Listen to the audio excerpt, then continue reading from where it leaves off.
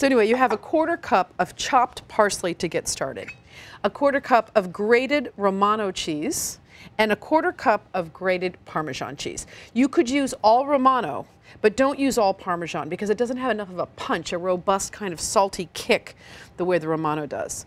You have 1½ cups of breadcrumbs.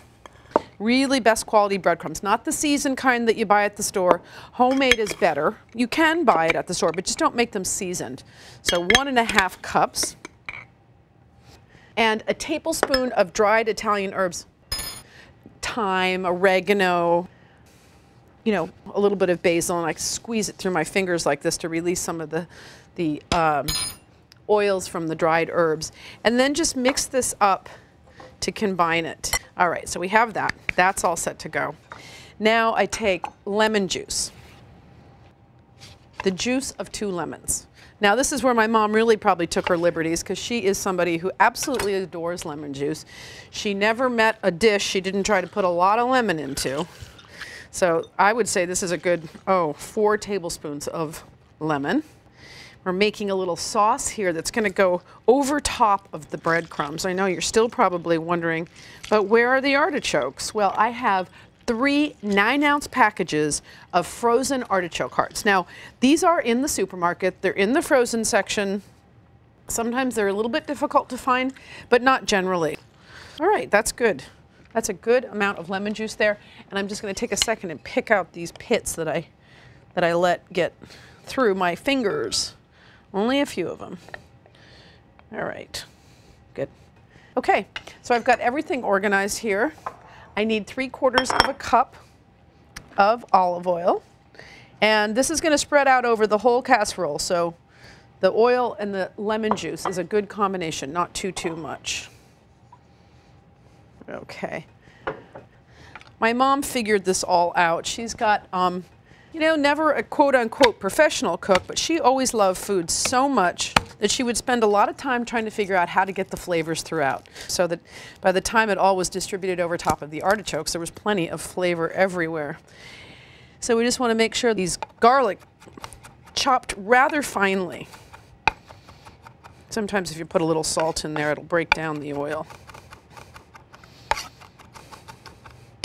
Okay. That looks finely chopped enough. And this I'm going to add to the lemon juice and olive oil and give it a little bit of a whisk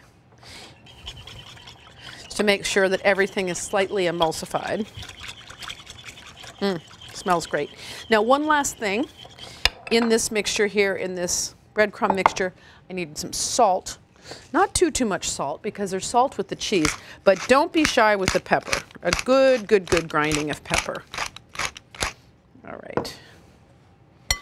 Okie doke. Now we can layer everything together. The oven is preheating right now to 325 degrees.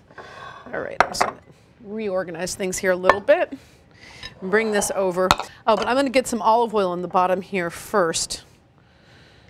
Not too much, just a little bit of a drizzle. And then put your artichoke hearts down all in one layer and spread them out a bit.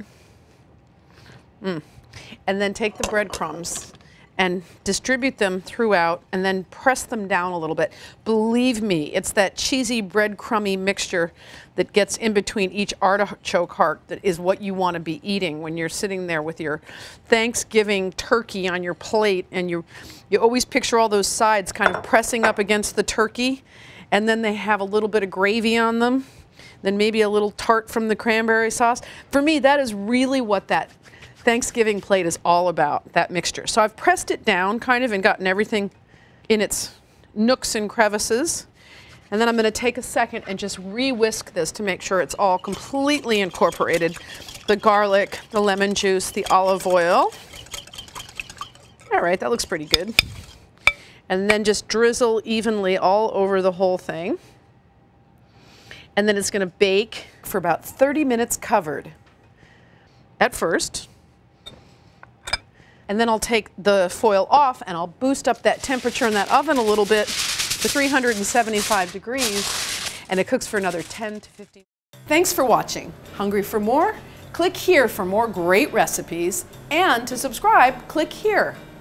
Check back every week for more craveable recipes, leave a comment, and tell me what you think. And don't forget, head over to our other channels for Everyday Food with Sarah Carey, Martha Stewart Weddings, and the Martha Stewart channel.